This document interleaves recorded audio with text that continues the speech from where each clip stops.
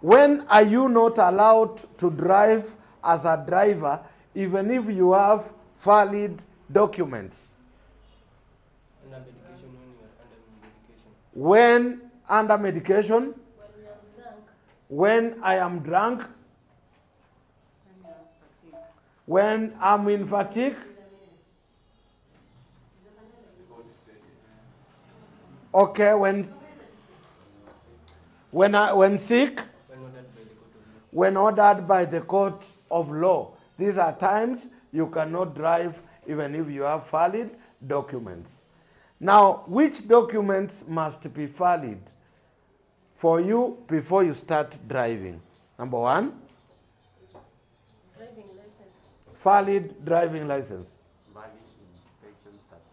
Valid inspection certificates. Valid insurance certificates. Valid passports in case you are an alien or in case you are coming from another country.